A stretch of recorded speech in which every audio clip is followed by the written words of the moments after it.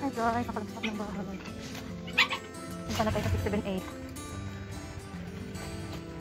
Lakad tayo. Wala akong pera. Kahapon naligo kami ng anak ko.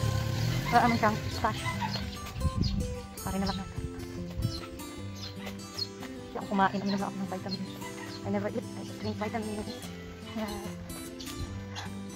I really favorite this bag because small. So, gusto ko talaga small bag kasi if I carry big bag since a lot of money. I don't have money. Ayaw ko mo bumalik ng mga you know. We're gonna keep it low key, keep it softly spoken, with no strings tying you to me. I'm happy in your company with no emotion, cause my love deserves to breathe.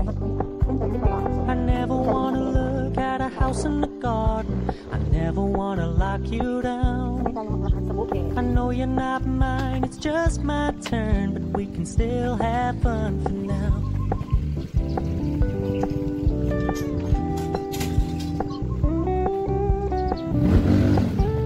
You told me you don't really do commitment, trust me, consider your message received. When you said you couldn't take us too seriously, I must admit I was relieved, cause I never wanna play happy families with you, but I like having you around. I'm fully aware this is a flash in the pan, but we can still have fun for now.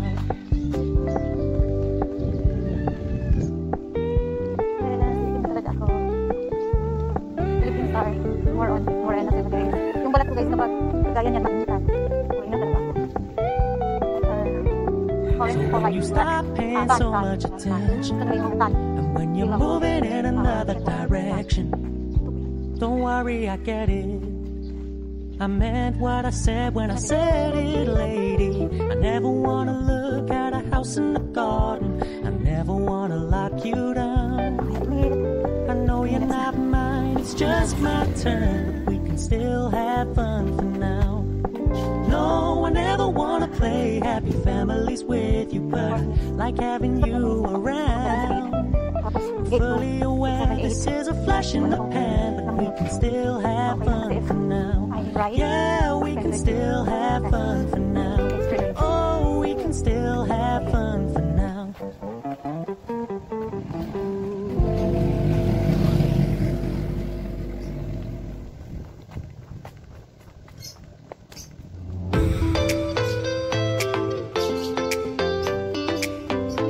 Hello guys, welcome back to our channel. This is me once again today.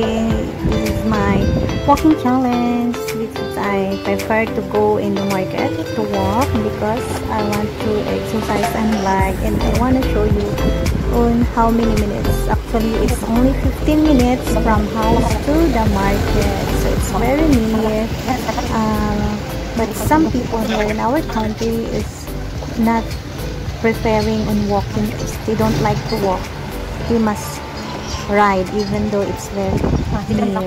That's the Filipino attitude here. So in walking in the street, I'm only the one who is walking. Yes, it's very near. From gate to the market is only 5 minutes, and from the house to the gate is 8 minutes. So all in all is almost 13 minutes. Yes, 13 minutes I reach the market. So back and forth guys, round trip.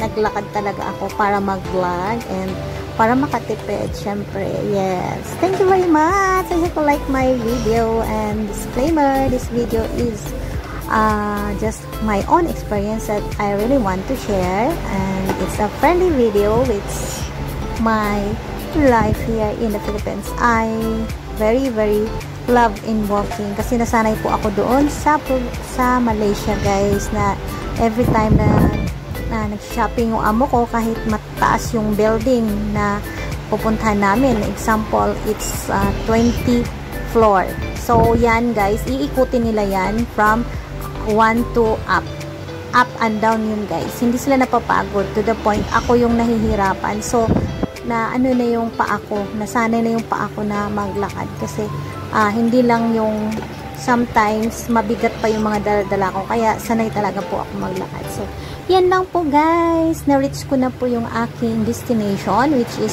the market, 7-Eleven.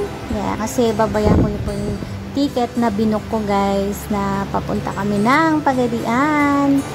Kasama ko yung daughter ko, magbabakasyon kami doon sa aking real mom.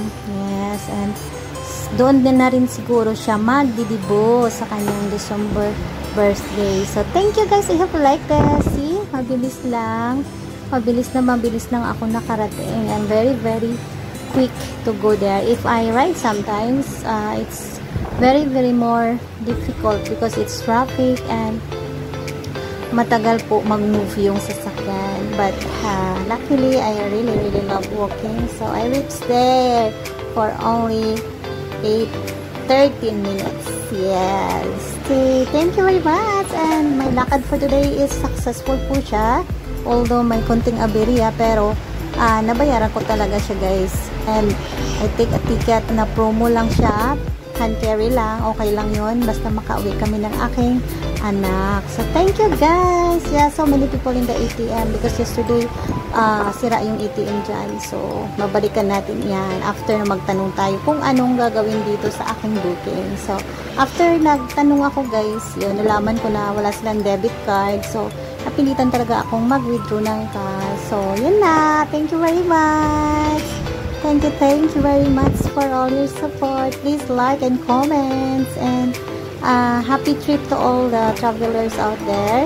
Yes, yung travel namin is after 2 weeks. Yes, I hope na hindi siya makancel. So, kasi promo lang yun guys eh. Anytime daw, pwede po siyang magbago. Anytime pwede makancel. Like my flight. Please don't forget to subscribe. Bye-bye. God bless.